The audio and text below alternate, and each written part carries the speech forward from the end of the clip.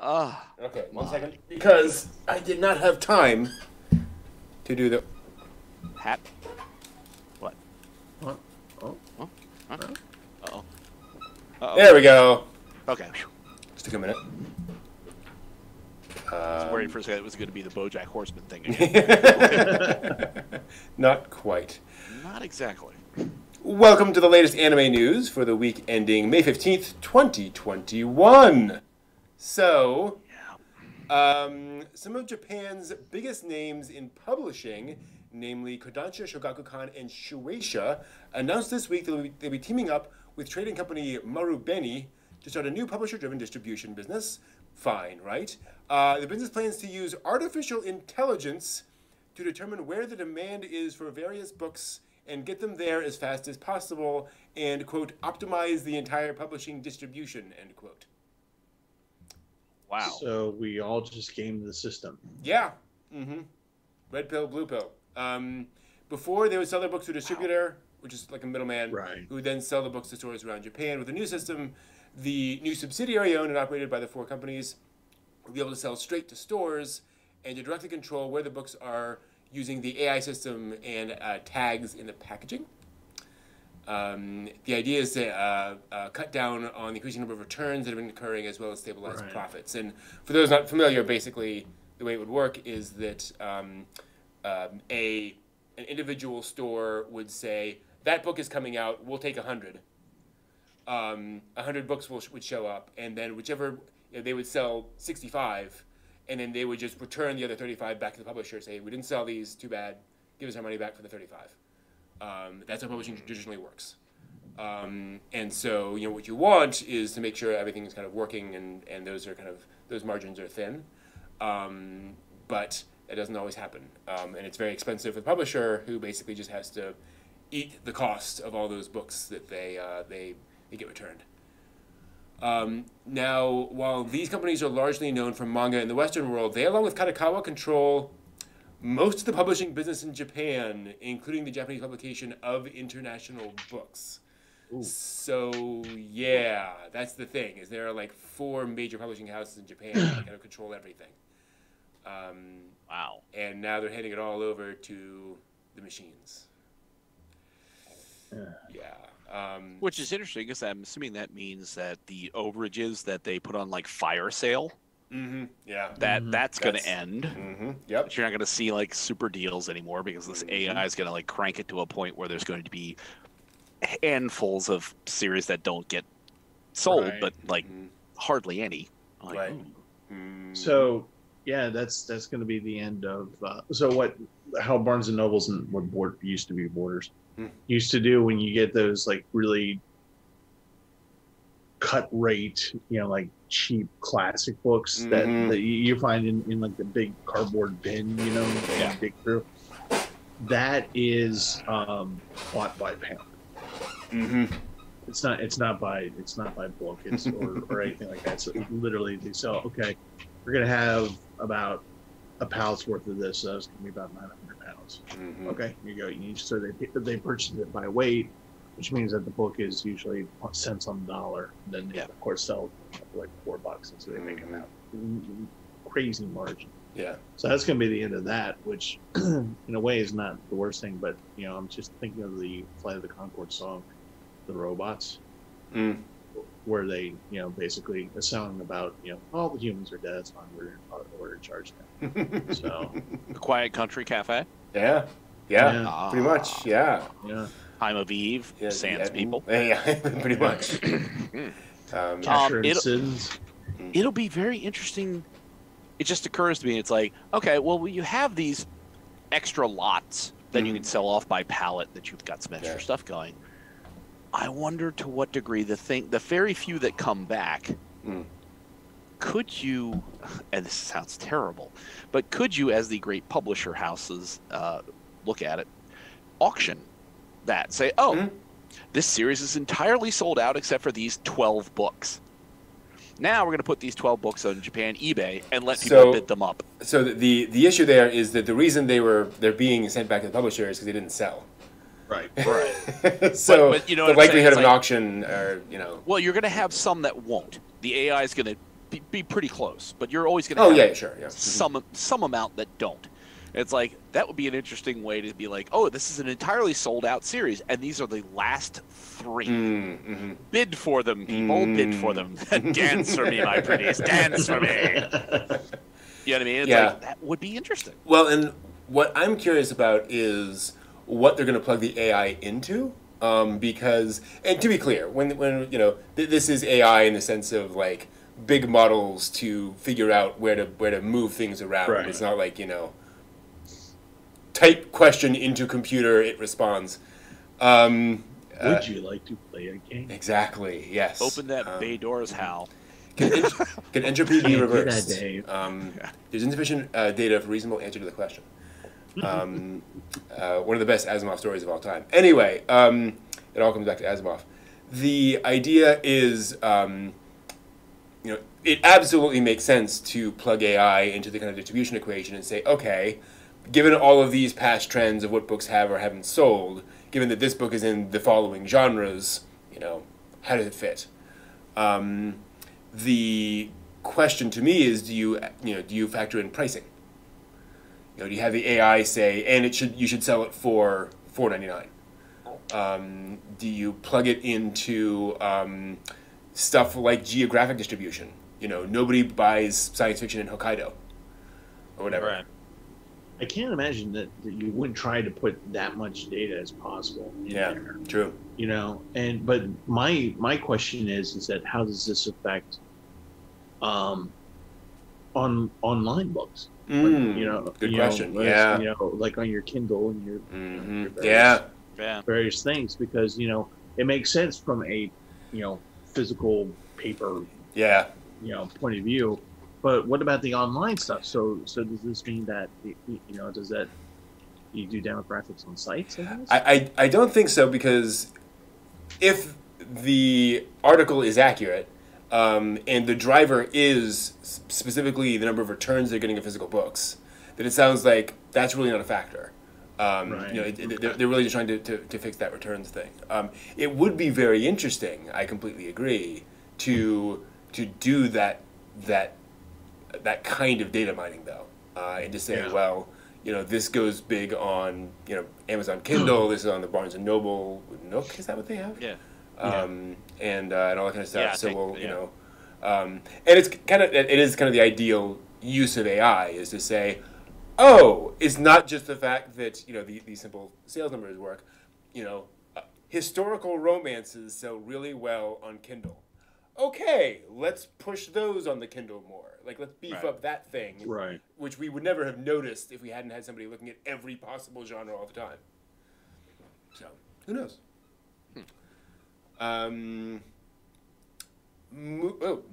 Sorry. Things shifted around a little bit. Moving right along, in the wake of the coronavirus pandemic and the many changes it's brought, especially to travel, the Japanese Agency for Cultural Affairs has created a new long-term art exhibition to be held at 7 airports across Japan, as well as Tokyo International Cruise Terminal, with the goal to connect people and culture through art. The exhibition is titled Culture Gate to Japan, and brings together artists of all kinds, as well as creative groups to depict various aspects of Japanese culture. The official website describes the project, Japanese culture is more diverse than you might imagine. And so they're bringing in folks from various cultures, from, this is from the website, from the mysterious world of the Ainu in the north, to the vibrant history of the Ryukyu Kingdom in the southern islands of Okinawa. The exhibition's first section began in the Kansai airport. Cringy. Yeah, a little cringy. Cultural appropriation. A little bit. Okay, that's all right. But the exhibition features the art of 8 native and local Kansai manga artists, demonstrating the theme of coexistence with nature. So these 8 creators have contributed one-of-a-kind art pieces, showcasing unique aspects of the region that many may not notice at first glance. The event will continue the different themes across locations throughout the year, with art installations of all kinds evoking different cultural subjects. There's also a virtual component on the official website, which is also available in English, which also includes information and background on the creators and the cultures they're depicting, as well as the art installations themselves and how they aim to evoke their subjects. There are also even English language YouTube videos on each section. Oh, nice. Yeah. So this is interesting, I think, because you have a large-scale kind of cultural exhibition going on in a very public space, lots of foot traffic, but it's not like, but it's focusing specifically on like manga creations. Well, not just this, but it is showcasing manga creations by artists, which I think is an interesting sort of take on it, because it's long-form storytelling, right? It's not like, here's a painting of Mount Fuji, here's a couple of pages from this manga that's a longer-form story about what's going on. So, interesting. Well, hopefully that means with these installations at airports means that we'll, as international travelers, get a chance to see them. Yes, yes. Hint, hint. Yes. When the three of us go to Japan, we will try to take photos of this in the airport. And if we don't, we'll just take photos of BWI and people sleeping on the benches and not in Japan. And Photoshop in the art exhibition website photos on top of that. just Mount Fuji in the background. Walking around downtown Baltimore and this Mount Fuji in the background. Hey, it's great. No. What? If this trip doesn't happen, I may hold you to that. Oh, God. Do a whole video on our trip to Japan. It's all local areas with just Fuji in the background. I'll have to buy a gunpla kit and build like the unicorn and be like, and just carry it with me, like, and try to do the perspective thing, like exactly, put it on a wall and then stand like far away from it and be like, look how big this is. That's obviously the Chesapeake Bay Bridge Tunnel. No, it's somewhere in Ryukyu, somewhere, kingdom thing. Oh, we have to do this now. This is Shinjuku, not the red light district. Here we are in Isekai in Ginza. We're not at a dive bar in like Timonium. Oh, cool. Neat. Oh dear. Moving along. I have no transition for that. In news that probably surprises absolutely no one, the Demon Slayer Mugen Train film has officially reached its next astounding record. As tallied this week, the film officially stands as the #1 highest earning film worldwide in 2020, period. It has earned $435 million outside of the U.S. and nearly $40 million within the U.S. so far. This sounds impressive already, but it's even more impressive with a piece of added context. Mugen Train is the first non-Hollywood or non-American film to top the yearly worldwide box office since the beginning of cinema. Wow. Damn. And in case you had forgotten, the film debuted in October of 2020. Yeah, it's not like it's 10 years down the road.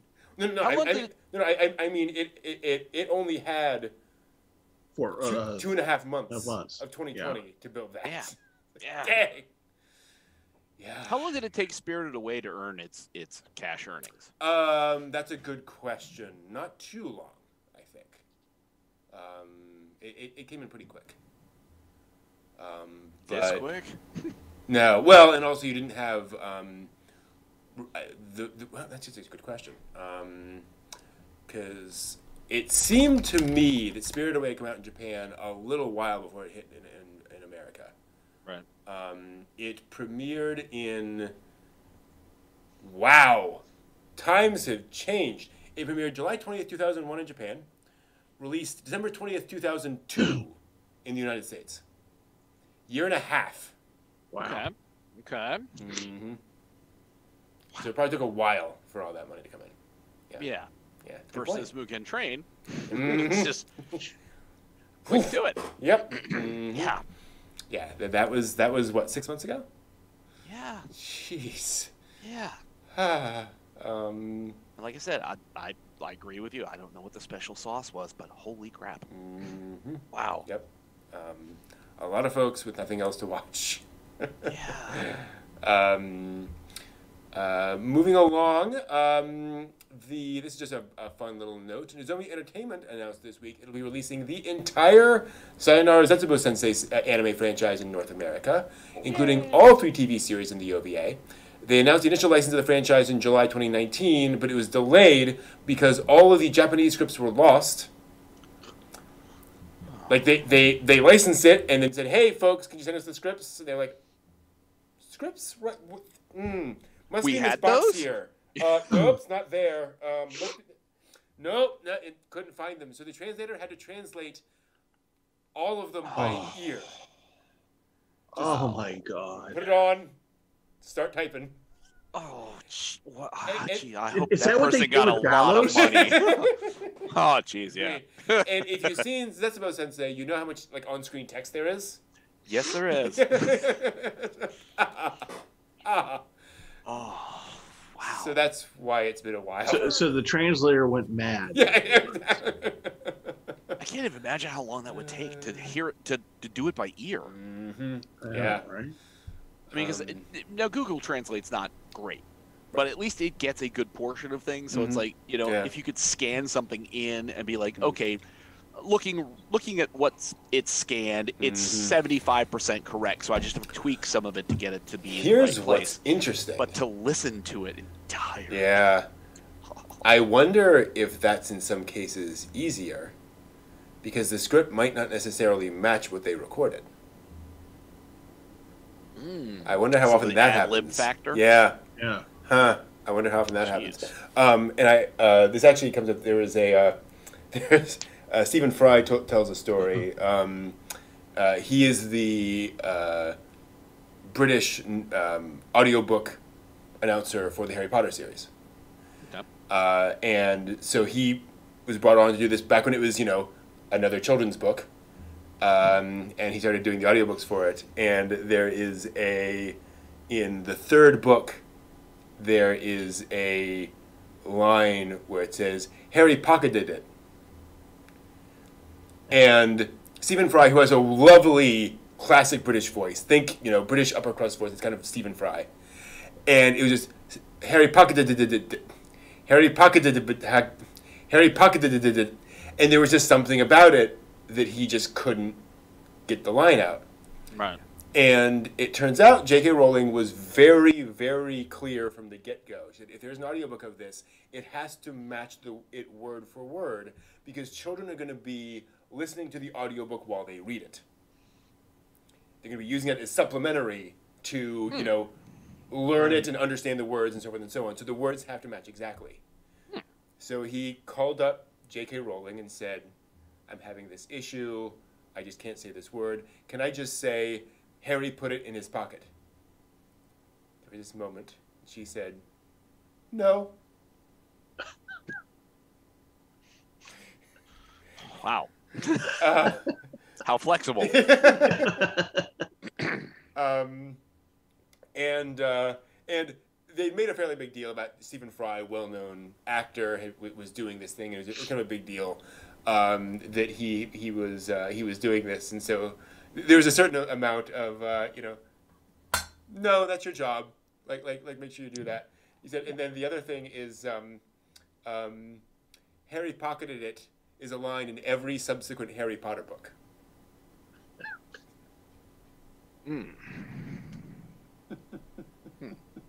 Little payback. Just saying. Wow. So yeah, you get those moments where things are just like really hard to. That's like a big. Yeah. Well, John, you and I, we play Genshin Impact a lot, and that is a very large video game with a lot of voice lines in it. And you can imagine, I was watching some streams of some folks who do this, and this is a Chinese game translated into English, professionally translated, but full of, Noctilucus Jade and Magnemite and all of these, more or less made-up words all squashed together into these sentences. And some of the voice actors were saying, like, I had long sequences where I just could not do a single line. They kept stumbling over, all of these lines. So just that must be insane. Yeah, the Armeno Archon with the whatever. Like, hey, huh? Yeah. Shang Li working with Jian Ling Yeah. working with Yeah. In fact, that was one of the things they said is that they would come in and folks would say, okay, so this area is called Liyue. Okay, Liyue. No, Liyue. Liyue. No, Liyue. I'm saying Liyue. Like, what's the problem? You know? Well, in college, I had a class that was history of East Asia, Japan, from 1815 to 1945, Wow. and there were a couple of students who were exchange students in the back, and the professor spoke Japanese, and he said, it's funny the nuances that occur in the language, and pronunciation is total key to getting how like a certain word works. And he looks at the guys in the back and he's like, if I say we're all looking at him like, the hell's he doing? He's like, you understand that there's differences in what I've just said. They're both like, oh yeah, entirely. We're all like, and the rest of you all just said like 12 times. What the hell's it gotta be? I'm like, nope, that's a thing. Mandarin Chinese has 3 different tones that affect language. So is it, mei na, and mei na are all different words. Right. Literally. Which blew my mind until I met somebody from a province of China where their dialect has 7. Oh, wow. And they're like, yeah, just give up now. It's just unless you've grown up with it, no. Yeah, this is one of those things you make a mistake in that you've just told somebody you hate them and you hope their family dies. And you're like, no, I just asked you what the bathroom was. I'm so sorry. So at UMBC, I decided I had to take a language, and I was just like, you know what? I like Asian stuff, so what's available? Mandarin Chinese. Okay. It'll be difficult, but I'll check it out. Sure. Useful. Yeah, right. Day one, that, all the different tones, and I'm just like, French it is.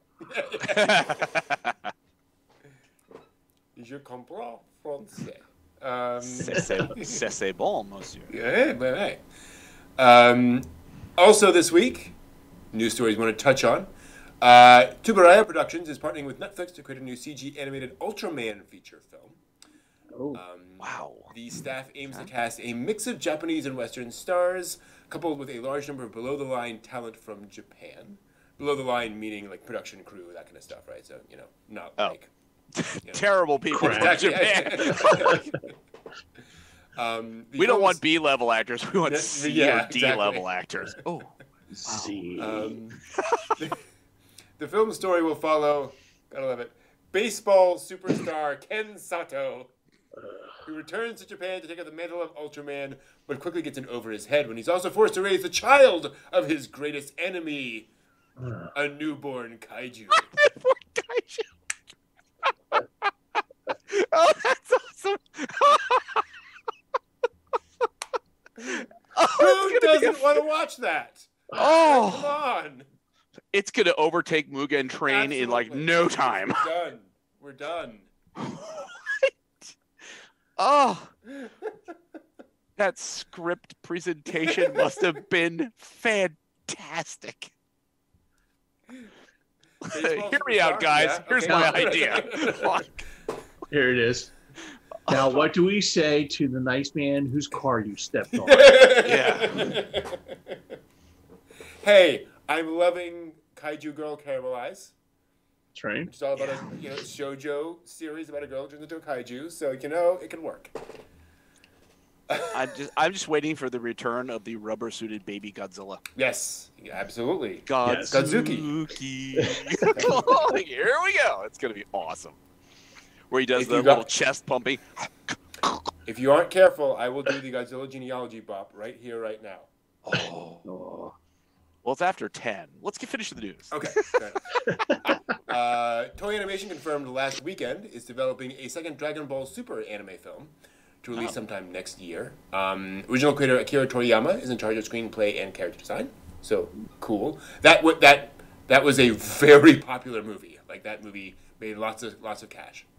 Wow. I'm so happy. The popular and widely memed Komi-san Can't Communicate manga is officially getting a TV anime adaptation to premiere in October.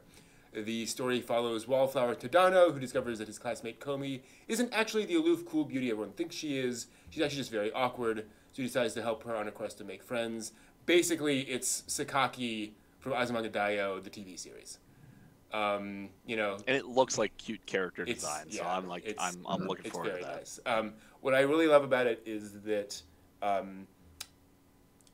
it is very much this sort of goofy comedy of this girl who, basically, and I think there are panels where, everyone sees her like this, walking down the halls, but what she's actually doing is this. On the watch. Mm-hmm. Just freaking out about everything going on. But there is genuine pathos. Like, you actually do feel bad for her that she just can't get past this, like, crippling social anxiety. So, nice balance act there. Anyway. Studio Sunrise and talent agency Asobi Systems' Artist Witch project revealed an upcoming original net anime this week, set to debut on YouTube May 28th. The project will highlight Harajuku fashion, art, and music, and will feature a number of different creators and artists, so curious about that. Interesting. Apparel and music creator Jun Inagawa is launching an original anime titled, wait for it, Maho Shoujo Magical Destroyers, featuring an otaku hero and a magical girl anarchist. Yeah, again. Okay. I'm there. Yeah. I want to know what a magical girl anarchist is. I know. I think it's basically the magical girl from Is This a Zombie? Pretty much. Zombie Korowa desu ka. Mm-hmm. Does she work with the bad guys or something? Or like she hates the nominal good guys and the bad guys equally, and she's in it for herself? Yeah. I don't know. I mean, it could be. She's just Gen X and waiting for the world to burn and last. Yeah. Who knows? Oh! Now I want like a magical girl who transforms into like a '90s punk rocker vibe. Oh God. Where the transformation sequences like black lipstick, and flared tartan skirt and all that, and piercings. That'd be great. Wow. Wow. Listening to this ska music and being angry. She could be the other housemate. Is it Nana? Is she the sort of metal girl, or is she the cute girl? They're both Nana. They're both Nana. Yeah, well, yeah. the one that's the metal girl, Nana. There you go. Magical Girls transforms into her. I'll do it. Oh, my goodness. Yeah. Excuse me. I got all choked up by that one. A new short-form anime has been announced celebrating the 30th anniversary of the Okayama International Circuit Motorsports Racetrack. Hairpin Double will be set at the racetrack itself and follows a group of racing-themed idols who must transform into a superhero team to protect the track from mysterious monsters. Oh, wow. Again, I'm there. I'm there because it sounds like a Dallos level, just all sorts of things. It's the Dallos pit. It's the Dallos pit. Yes. This is going to be gratuitous shots of like the track name. Mm-hmm. The absolute layout of the track will figure every episode. Mm-hmm. Where it's just like, okay. And there'll be other gratuitous shots, I suspect. Oh, no doubt, because you want to see those shots in this track. Right, because that advertises this track. Mm-hmm. Yeah. Okay. Well, interesting. Racing is very well known for its sensitive use of the female body in advertising and things like that. So I'm sure it'll be very, very respectful. Yes. Mm-hmm. I'm sure it will be. It will be so respectful that it will look like... Oh no. Hot mess? Oh no. Wait for it. There we go. Oh, boy. Mm-hmm. Yep, Lily Tasha. There we go. Oh, my goodness. Love it. I was worried it was going to be Legend of the Overfiend. Wow. We took the high road on this one. It's after 10, so hallelujah. Producer Saburo Umiya launched a crowdfunding campaign this week for an original anime project titled Ninjaxis. The campaign's trying to raise about $27,500 to fund a pilot video for the project, whose story is set in Clockwork City, where two families vie for power. The project aims to highlight the appeal of traditional 2D animation, with 3D CG kept to a minimum, which is intriguing. Yeah, for $27,500, you're going to highlight hand-drawn versus using CG. Which shouldn't be hard. I mean, the whole point is that 2D animation is a lot cheaper. Yeah, but for $27,500, that's like terrible amount of money to pay somebody to do that by hand. Well, again, pilot video. We're talking 2 minutes or whatever, right? Like it's not going to be. It's not going to be long, I'm sure. So we'll see. Yeah, we'll see how that rolls. Yeah, definitely. Acclaimed the anime production company Studio Pierrot has launched its new label. It's pronounced Toiro, but it's spelled plus IRO because plus is to for and anyway. And with its first project, All Rush, which is set in a fictional animation studio called Studio One. So we're getting another anime about an anime. It'll be about a young man as he begins his dream career at an animation production company and discovers the job's a bit more overwhelming than he imagined. So his hopes and dreams are dashed on the rocks of reality. Exactly. It's the story of long hours and him starving to death slowly. Yeah. Oh, cool. Oh, neat. all right. This is great. This will be wonderful. There'll also be a manga series. I was going to say, it's just more malt liquor anime. There we go. There'll also be a manga series which will begin serialization in June on Twitter. Twitter? What? Yeah. Okay. Yeah. And I presume it's because so many, manga series have gotten started as net strips posted on Twitter or these little net manga and so forth. Then build a following and you get the full manga publishing and all that kind of stuff. Eventually move on. So I guess they're moving to that direction. Who knows?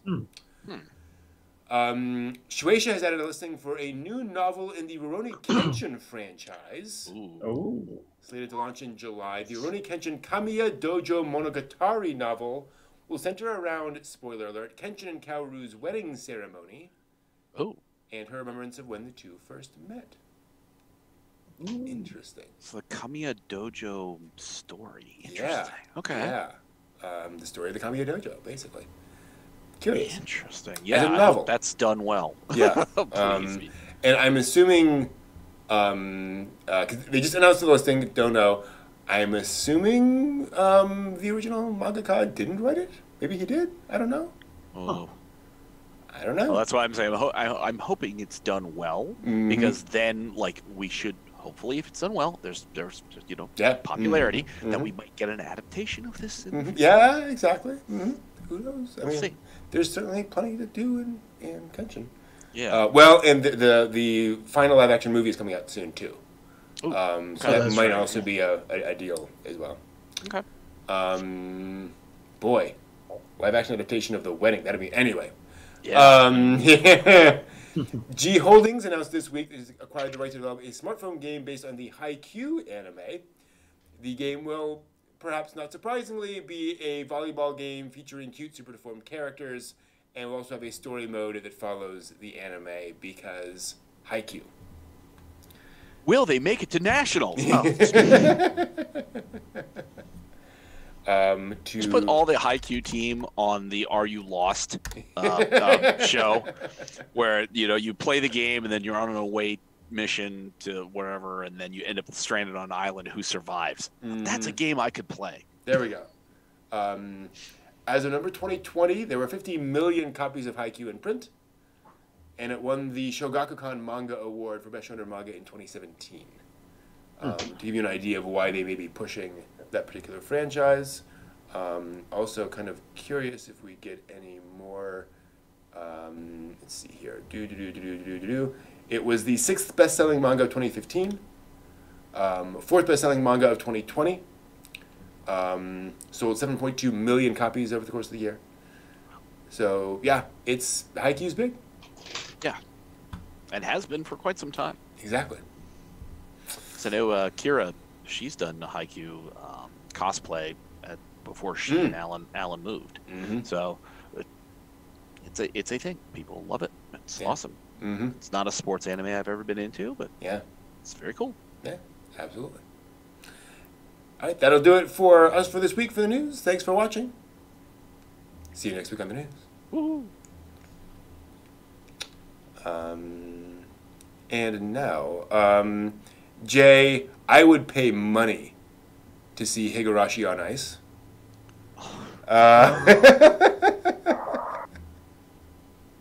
I would pay money for that. Oh no! Wow. My goodness. Just to see the spurts of red water squirting onto the ice. Can you? Yeah. How many times will the Zamboni have to come out? And just push all the bodies away? Oh, Jesus. Put a blade on the front of the Zamboni and just clear the bodies. Like, oh boy. We are Higurashi. We are Higurashi. Chunkity chunk chunk chunk. The Chicago Times said, why? Why God? Why? The Poughkeepsie Bee says, we don't know what's going on and we don't understand why. Yeah, pretty much. The LA Reviewer says, the greatest thing that should never have been. Pretty Come much. see it today, Higurashi on ice. Oh, You'll be dying to see it. There we are.